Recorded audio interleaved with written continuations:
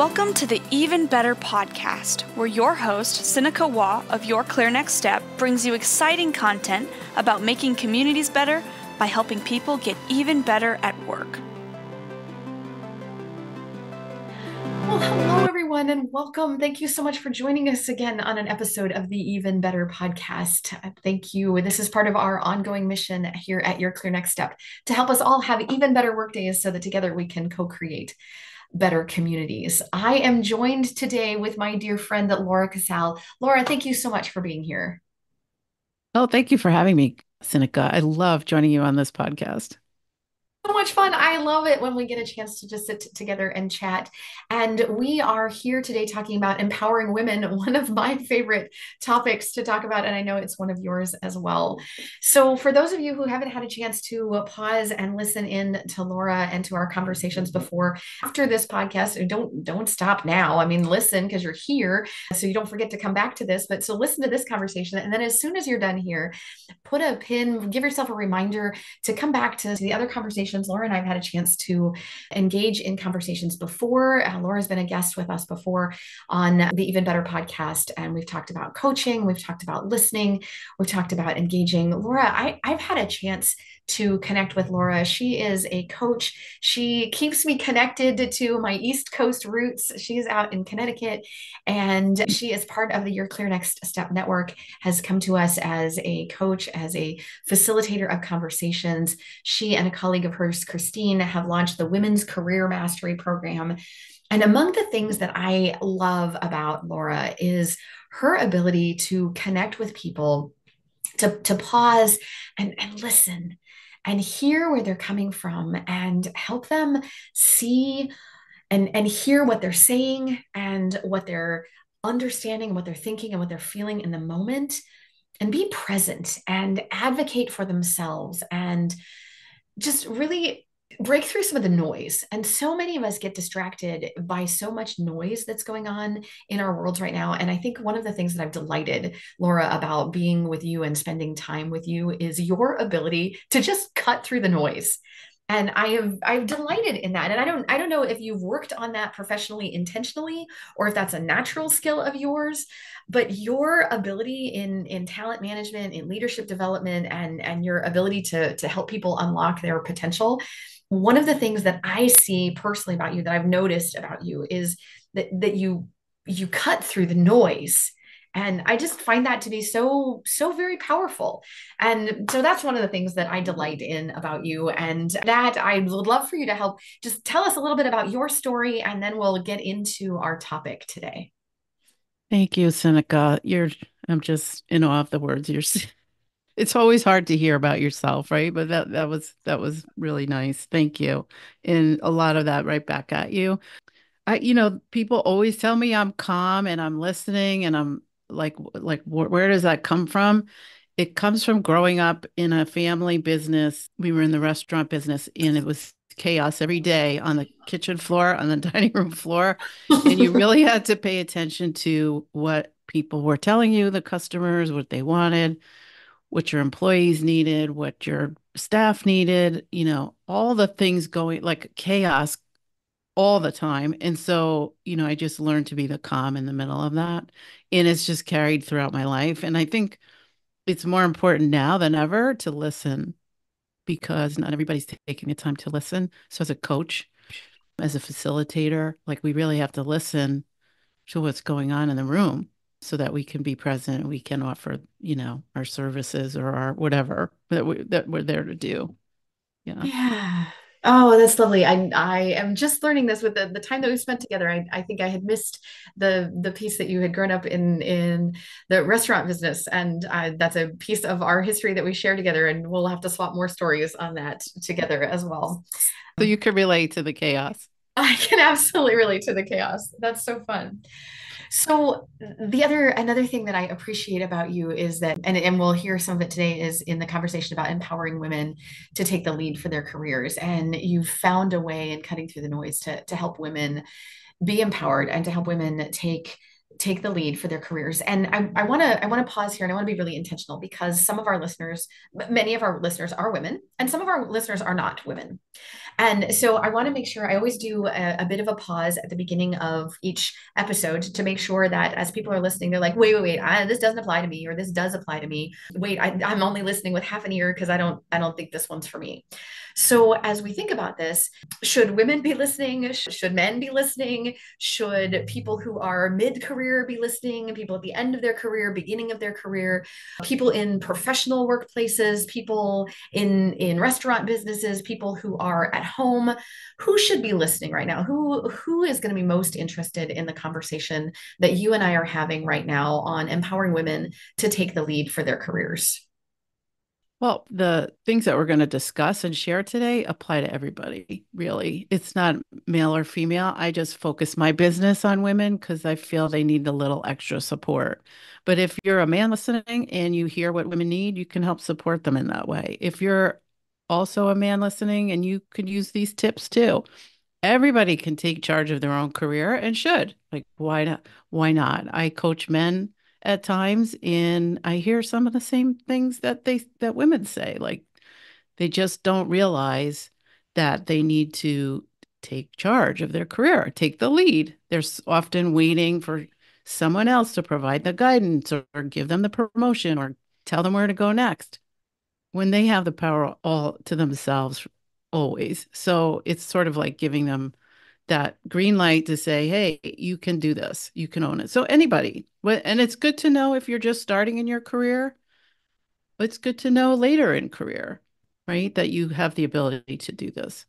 You bet. And it's not specific to corporate world. It's not specific to small business. It's anywhere. This is sort of universal conversation. It's universal. Yeah. I mean, you can choose intentionally to go inside in and out of professional jobs, different companies. That could be part of your plan for your career. Like you want different experiences. When I was early in my career, I didn't plan to leave the family business.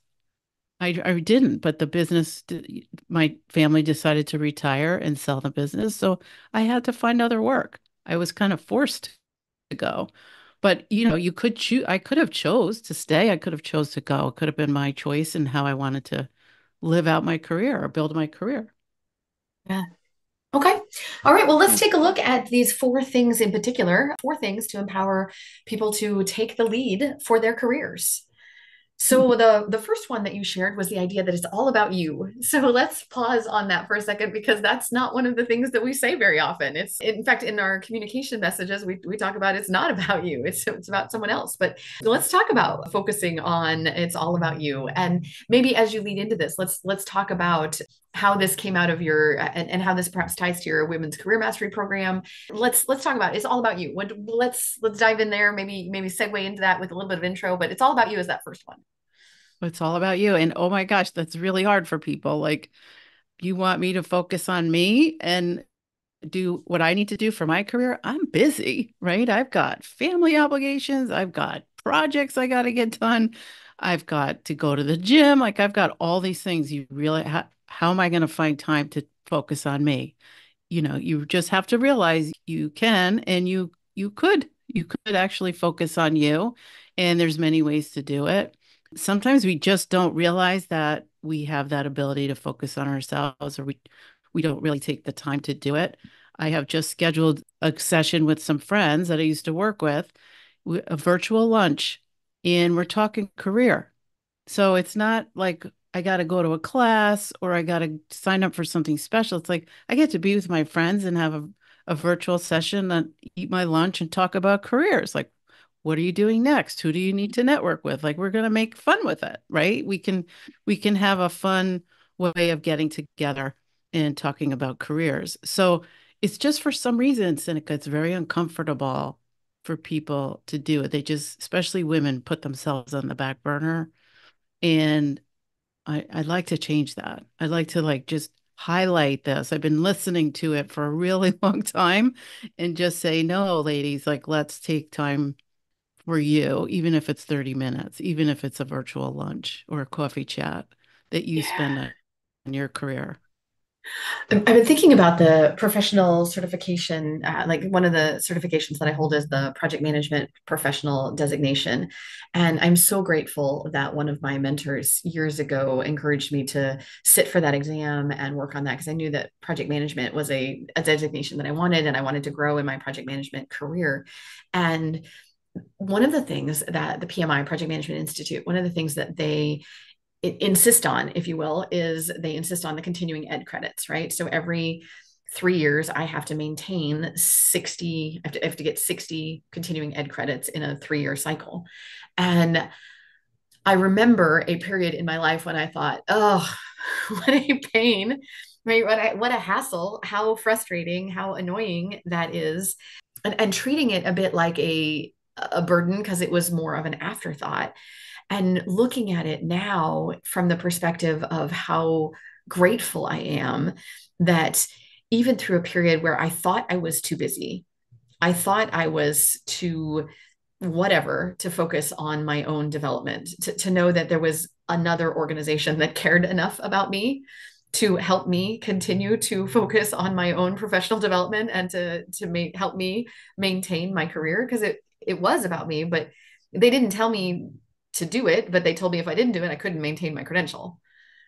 So I Mhm. still had to do the work, but there was that structure, there was that extra impetus to help me to do that. And man, am I grateful. Yeah, it's little things like that that maybe could force us to focus on ourselves and make sure that you're maintaining certifications that you have or you're pursuing interests that you have, right? Maybe you have all these skills and you want to do something special with them. Inside work, outside of work, like you can pursue that and you can plan to pursue it and you can start to work on it for yourself. And you can do that by just maybe setting some short-term goals. I'm going to spend 30 minutes a month on me, right? On you. It's not a lot of time, but 30 minutes a month times 12 months, add it up, right? That's 6 hours. Is that 6 hours of time that you spend on yourself, which could be a real gift, even that Yeah, short of bit of time. absolutely. I love it. I remember being in the car with my daughter.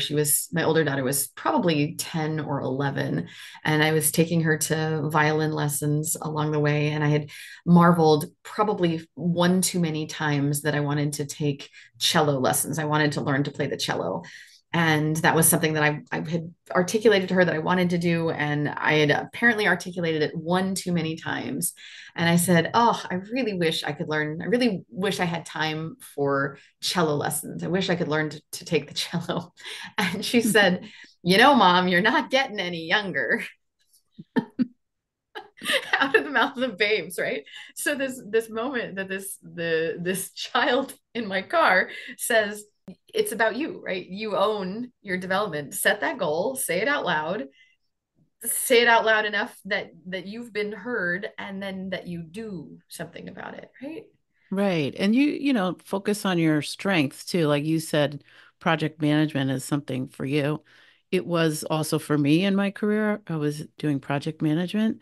And so when I came up against a hurdle for myself, I would use my project management skills and create a project plan.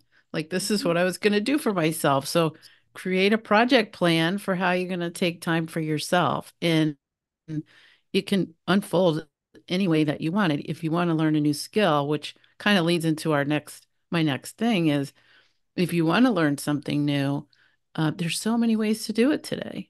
Right? There's nothing stopping us from learning something new, whether you're listening to a podcast on the go, taking a course.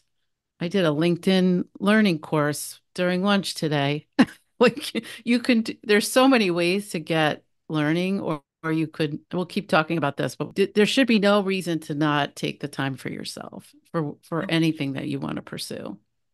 Absolutely. So let's talk about that second one. So continuous learning and skill development. Obviously, given my business, given my industry, given my heart song, right, given my passion, continuous learning and skill development is top of mind for me.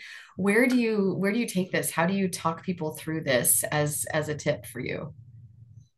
Well, so this is sort of like a superpower, right? If you continue to learn and develop your skills, you will continue to grow in your career, more opportunities will come for you. If you stop learning, then the career will come to a stop at some point, especially given today with the pace of technology and the way businesses are changing. So you want to stay on top of what's happening in your field. And oftentimes I hear a lot from women, but also from men, that there's been a change in the business. There's been a reorganization, a manager might have left, and they don't know what to do next. The employee doesn't know where to go next. And so, again, having a plan for yourself, that first step, it's all about you. Have a plan, include the learning in that plan so you don't get hit with those, I don't know what to do in that moment. And it's just it's just a way to open you up to more opportunities so that when things do change, or if you intentionally decide to take on a new role or a new position, you're ready for it. So it just opens Yeah. up so many opportunities for people. I think feeding off of that, I think that brings two things to mind. One of them is going back to the idea of project management, the continuous learning and the idea. I'm dating myself here, but the original Karate Kid with the wax on, wax off, and the applying skills and using them in different places. So project management it's a skill, it's a discipline, it's a thing that I'm good at and that I continue to grow in. And I was able to use it in multiple places. So my love of project management and my love of learning allowed me to go to project management conferences.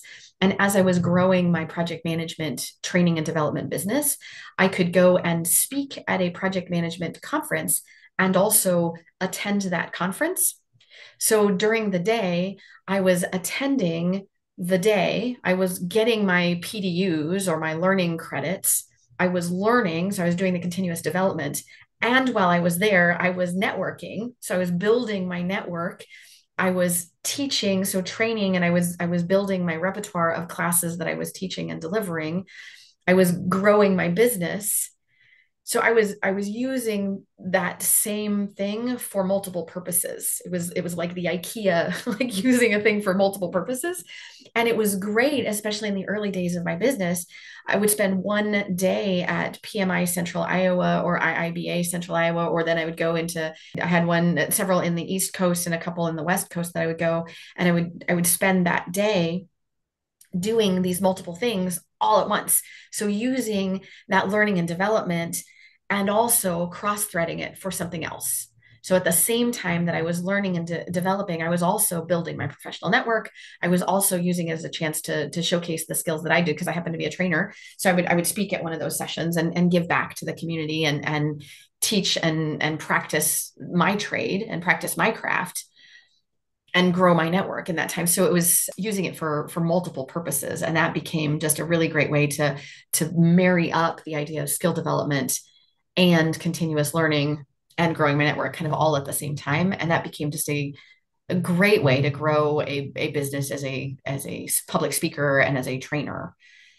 That's a great example. And I'm sure in some point, somewhere in all of that, you were stepping out of your comfort zone a few times, right? Like speaking at a conference. How do we get from, I know the curriculum, I'm certified, I'm using it every day, to speaking at a conference, but that's learning too, right? You're stepping out of your comfort zone and like, let me use this thing that I have and take it one step further and do something with it. Yeah.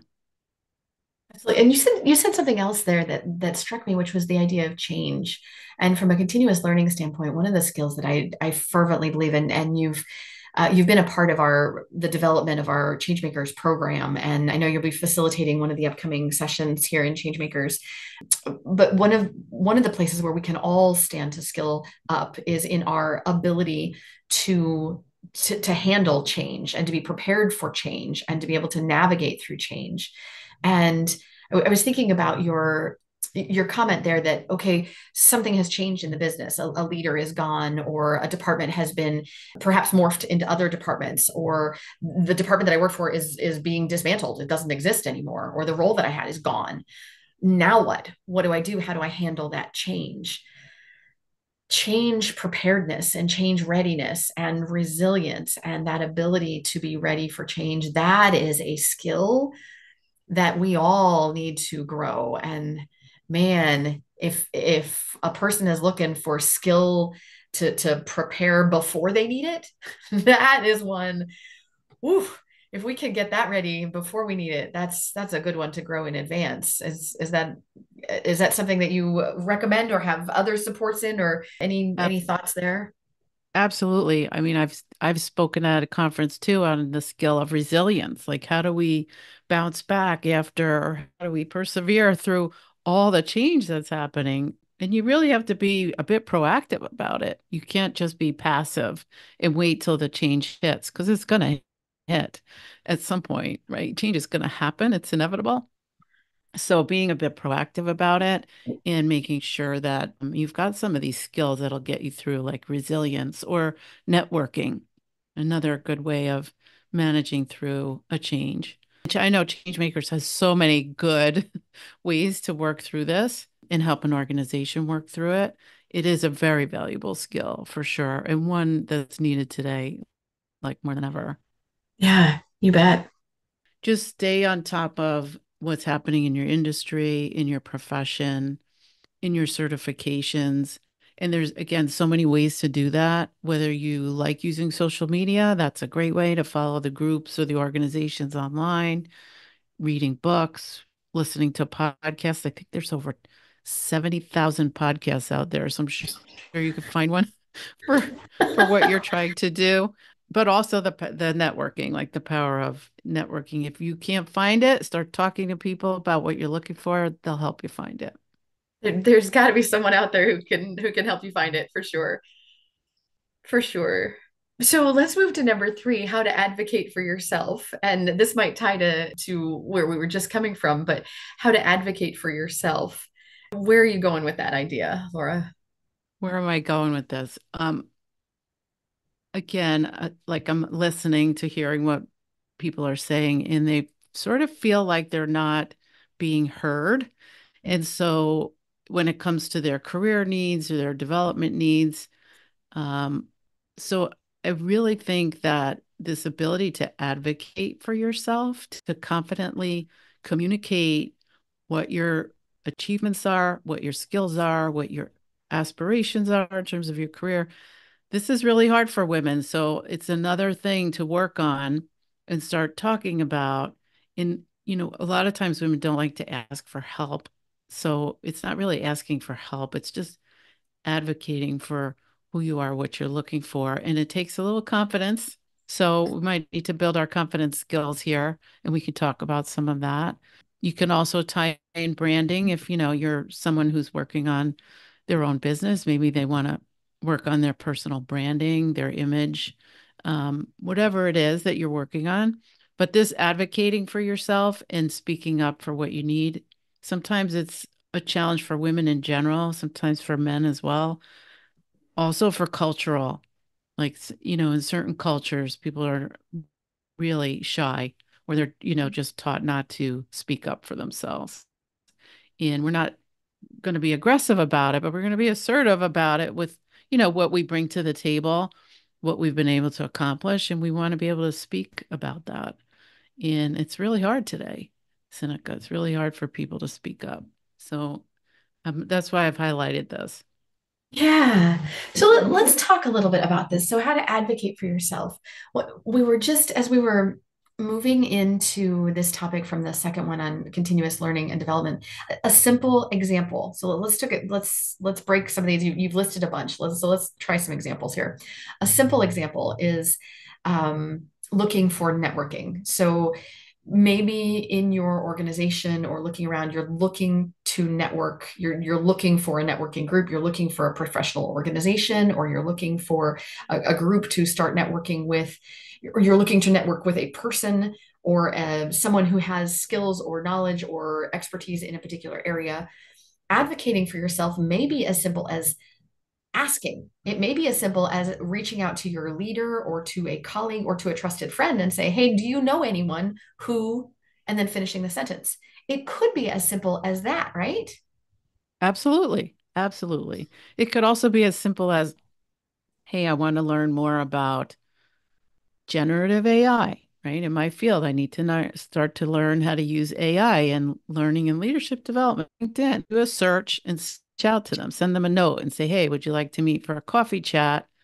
Here's what I'm trying to do. Can you help me? Can you point me in the right direction? Chances are people want to help and they will jump on a call with you. You may have to wait till it gets scheduled, but they're definitely going to offer you some advice or some guidance. It could be that simple too. It's scary though at first. Honestly, you think they're not going to respond to me. Why would they respond to me? But they will. I'm there. Like people reach out to me and I respond all the time. I say don't be afraid of it. Don't be afraid to try. What's the worst that could happen? They don't respond. Go to the next person. Just keep trying. Right. Yep. So let's look at some of the other examples that you had. So you mentioned personal branding, and personal branding doesn't, it could be for someone who's trying to start a business for themselves. That could be personal branding or business branding if you're a solopreneur or if you're starting a business or a consulting practice on your own or a coaching practice, for example. But it could be your personal brand, how you want to be recognized within an organization, within a company. Do you want to be known as the person who brings brightness to and energy to the conversation? Do you want to be known as the person who says no to everything? Do you want to be the person who offers help and suggestions? Do you want to be the person who is the one who shows up and helps? Do you want to be the person who who has answers and suggestions, or who invites others to participate? Who is your personal brand? Who do you want to be? So, do you, in your Women's Career Mastery program, do you guys talk about personal branding and how that shows up even outside of a business or an enterprise brand, for example? Oh, yeah. And even in the company you work for, right? Like, what do you, like you said, what do you want to be known for? It's all about your eminence, right? Like the brand, like what if somebody's looking for something, your name comes to mind first and they're going to reach out to you first. So I know a lot of examples of that. Um, it comes down to the values, the integrity, the way that you work, the skills that you have, the investment that you put into the career and the brand that you're trying to build. Like if I want to be known as the best leadership development consultant, I got to show up like that every day. And I have to be prepared with the knowledge and the training and the achievements and the examples. So I step into that role every single day and I become known for that. And I capture all of that in my performance review, making sure that all of those things that point to who I am are known. But again, it's really challenging for people. So sometimes just sit back and think about all that you have achieved in the role you're in right now and start there, like, and be proud of it. Be proud of what you've accomplished. I think one of the other pieces of this goes back to a session that I think it was Andy Andrews that I heard speaking a number of years ago, where his point was around a winning football team. You can't call yourself a winning football team if you just lost the last 40 games. Right. So your personal brand, you don't get to call yourself a person of bright, positive energy if people know you as the one who says no to everything, or the person who doesn't show up, or the person who complains and is bitter all the time. So it's not just who you want to be, but who are you showing up as? How do others see you, and how do you show up? And in your professional development, what are you doing to do that? So I'm thinking, and maybe I'm conflating ideas here, but when I think about the skills that I want to show up as, and if I want to show up as a great business analyst, for example, or I want to show up as a great project manager, or I want to show up as a great leader, or I want to show up as a great champion of the arts, or I want to show up as a great community energizer, or I want to show up as a great whatever it is, then as I think about my own learning, my own skill development, my own expertise in those spaces, it's also important to not just it is about me, but is it also important to make sure I'm aware of how I'm being perceived by others? Sure. But there's also, it's okay to make it about you. It's okay to do that.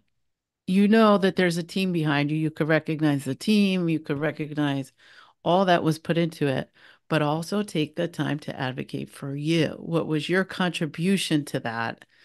It's not bragging, it's just stating a fact. I took the lead on this project. I implemented this for the community. I pulled the team together.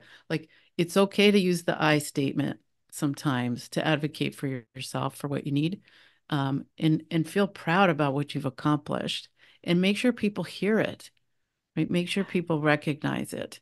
And so sometimes you do have to come across very confident, and it can be a challenge, especially for women at times. So you might have to fake the confidence, walk in with your head held high, and maybe in your words you sound really confident, but you'll build the confidence over time to advocate for yourself and speak up for what you need. Maybe you want to take a course to help you and help the team. So speak up for that. And what is it going to do for you? What is it going to do for the team? And ask for the chance to take the course. And maybe how can that evolve? Like, if I want to take, Seneca, if I want to take your course, how do I bring that up with my manager? Like, how do I advocate for myself to be able to be in that class? Yeah. Yeah. And I think and I 100% agree. I think where I was getting the story that's playing in my head is and maybe it's a sidetrack or a side trail, is making sure that as you advocate for yourself and as you stand up for who you are and what you've accomplished, that you stand up for who you are and what you've genuinely accomplished and not make crap up that's not true. Oh my gosh. Yes, we have to say that, but we shouldn't have to say that. Yes. Yeah, no, it has to Okay. be a fact. It has to be a Okay. fact. That's to be Yeah. fact-based. Fact-based, Fact but own it, based. right? Yeah. These are not Instagram moments. No, these are like when you're talking about your career, true facts about what you've accomplished, what you need to accomplish more. Like, just speak professionally. Okay. Own it. Like if you've done it, own it. Be proud of it. Yes, you did that. You did great things. If you didn't do it, don't own something that somebody else did. True. Okay, fair enough.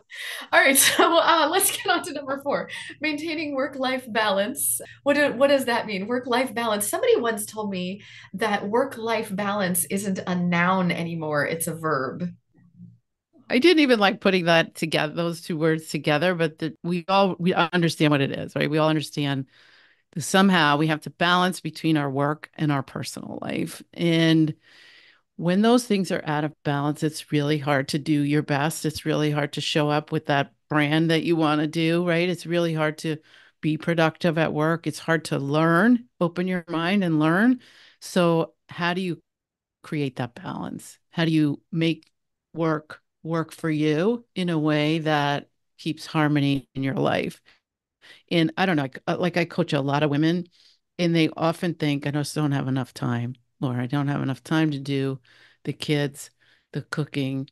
I'm working from home. The dishes are piling up in the sink. Like, I have meeting after meeting after meeting, or I have to, an hour commute each way into the office. Like, whatever it is, there's just never enough time. And so a lot of times my clients are getting creative. So maybe it's not changing something at work or changing work hours, but it's getting a food delivery service coming in, like where they send you the food, the meals, and you just all the ingredients and you prep them. You can put dinner together in 20 minutes and that's it. You're done. So making little swap outs, whether it's at work or at home, to just make life a little bit more balanced between work and home. Yeah, finding those ways where we can simplify the things that can be simplified. Right. Right. And you know what? We're really fortunate to be living in a time when we can take time to go for a walk during the day. Maybe you take a break. Back, I'm going to date myself now, but people used to take breaks to go have a cigarette many times during the day. But now I could take maybe a 10-minute break to go for a walk a few times a day, at the end of the day, that's an hour worth of walking for me. That's maybe 3 miles. So that's a way to get some health into your day. And the sit stand desks, I know all our office, we all have sit stand desks. So the ability to choose at times when you do need to be sitting and focused doing something, or the time when you can stand, even the desks that you can walk, or the walking meetings, walk around, have conversations with your colleagues walking, or there are things that we can do now that we couldn't before. The technology didn't exist. That we can walk and talk on our phones. We can have conversations with people that we don't have to drive to a different location to meet someone. We can use our phone and FaceTime with them, or Zoom or Teams or whatever it is, and see them face to face, and not have gotten on an airplane and lost all those hours instantly. We're in that moment. And now we have the time savings that we could use that time for something else that might be more meaningful or productive, which then does allow us to balance. Like you said, maybe we could put that to Right. something more interesting. Right. And that also gets back to the change thing, right? Like, let's be adaptable here. Like, things might work for a while, but then they might not, right? And so if something changes at home, you might have to switch the schedule around a little bit. You can advocate for that. Maybe you need to come in an hour later, start an hour later. But, if you've built up your brand and you've built up, people know who you are and trust you for your work, they know you're going to get the work done, right? So be adaptable, realize that, things are going to shift and change, but also advocate for maybe what you might need, right? What you might need to help you to make sure that you could bring your full self to work. Absolutely. Absolutely. So, as we sort of bring this to a close here, we've been talking about four things that help us empower people to take the lead for their careers. So we talked about it's all about you, which is really fun. It's all about you. Savor that, right? That's like a spa day. It's all about you. The idea of continuous learning and skill development, advocating for yourself, sometimes because no one else will, and because we have to, but definitely stepping forward confidently, and then maintaining that balance between work and life. As we think about those, what else, how do you want to wrap this up as you think about tips that you would offer, and the for our listeners here, let's put a bow on this. How would you put a bow on this? Yeah. Definitely just, I'm hereby giving everybody permission to take charge of their career. Feel that you can definitely own this. You can become the architect of your professional journey. You Mm, can have a say in what ways you like to obtain learning and development. You can volunteer for different things. You can aspire to be whatever you want to be, and you could pursue that. And you could change your mind, right? After maybe 10 years in a career, you could change your mind. Maybe you want to shift into something else. So you can own this really, like feel like you don't have to get caught in the rat race or, in what everybody else is telling you to do. You can create the career and the professional journey that works best for you. beautiful. So this would not be the Even Better podcast if I didn't ask you my trademark question, Laura. What's making you even better these days? Oh, what's making me even better these days? I am actually stepping into my story every day. So I wake up and, we think we all have doubts about things at times, and I was doubting myself a lot. And then I said, no, let me step into my story. I'm here for a reason, and I have to do what I believe I have to do to support women in their careers. And I am a learning and development person, so I want to help people with that. And so I just step into that every morning. And I have a big sign on the wall that says, step into your story every day. So Oh, that's what I'm doing. oh, that's beautiful. That's beautiful. Thank you. And thank you for being part of our journey here at Your Clear Next Step too, Laura. We appreciate you. Thank you so much. So if our listeners wanted to get in touch with you, of course, they can reach out to you through us. They can find you at Your Clear Next Step. You're one of our featured coaches on our team here at Your Clear Next Step. But if they wanted to reach you in another way, is there another way that you would want them to find you? Can they find you on LinkedIn, for example? Absolutely. Yeah, I'm on LinkedIn and Instagram. Okay, fantastic. Anything else there that you want us to share about you, Laura, as we come to a close? Just sharing that I have a one pager, like a career toolkit to help with all the things we talked about and more, with links to a lot of different websites, applications that you can use to help you through these 4 steps. Fantastic. And we'll make that available as a downloadable, as a resource, publish this podcast as well. So look for that in the places as you're listening to this podcast, look for that in the places that you would usually look for those sorts of resources. That is officially above my pay grade, but look for those sorts of things in the places where you would find those. You're so much fun. Thank you, Seneca. This was great. Laura, thank you. I appreciate you so much. And to those of you who are listening, thank you so much for joining in. And on behalf of all of us here at Your Clear Next Step, we hope the rest of your day is even better. Today's episode is brought to you by Your Clear Next Step and the Changemaker Certification Program. Would you like to save time by solving the right problem sooner with a realistic and measurable plan? Reduce overwhelm by finding more sustainably productive ways to work? Improve employee morale by creating more positive workdays from within. Stay competitive by tightening your turn or increasing your agility in adapting to changing customer demands. If you said yes to those things, then we have the solution for you. You'll get 8 full-day virtual sessions over 10 months, plus 6 hours of one-on-one coaching, 8 hours of intentional networking, and 8 hours of personal reflection. The growth that we've seen is absolutely unparalleled. Our participants of prior cohorts have remarked about how phenomenal their results have been. Interested in becoming a changemaker? Give us a call at 515-442-0545. Thank you for tuning in today. The Even Better podcast will be back with more content soon. But in the meantime, subscribe to our podcast or check out our website at yourclearnextstep.com for more information. See you next episode.